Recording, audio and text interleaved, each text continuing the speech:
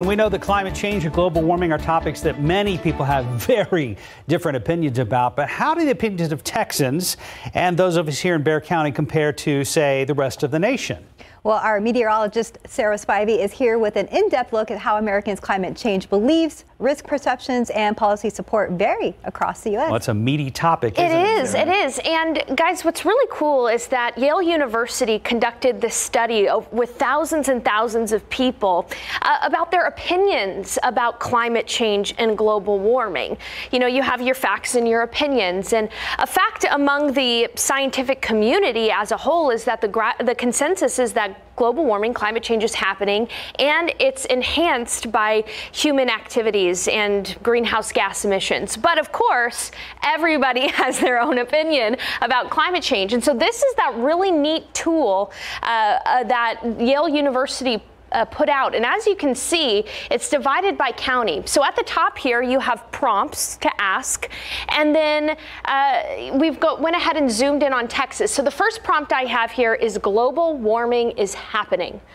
Anywhere you see the red, that is an agreement with the statement. Anywhere you see the blue, that is a disagreement with the statement. Bexar County is one of the counties in Texas that has the highest agreement with the statement of global warming is happening, 80% of people. Wow. And so that's why, as meteorologists, we're going to try to talk about climate change and global warming a little bit more. But what's really interesting is if you change the prompt to global warming is caused mostly by human activities, the map switches very quickly to more blue, or a disagreement. There's still strong agreement in Bexar County. In fact, majority of people believe that global warming is caused mostly by human activities. Another thing that's really interesting, worried about global warming, that's pretty high up there. Bexar County is about 70% there. Another thing that's interesting is worried about future generations. Just about the whole state of Texas agrees with that. But will it affect me personally? It switches to blue.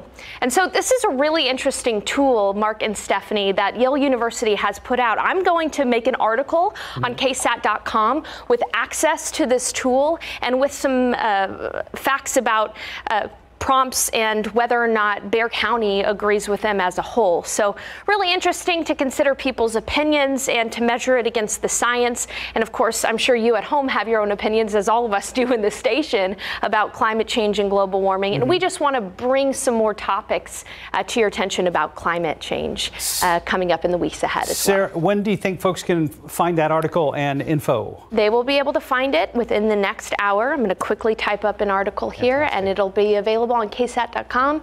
We'll share it on social media as well. Thanks for doing the homework. Yeah. Yes, appreciate it, Sarah. Thank you. Definitely interesting with all the different topics. Yeah, the contrast is very intriguing. 9:40.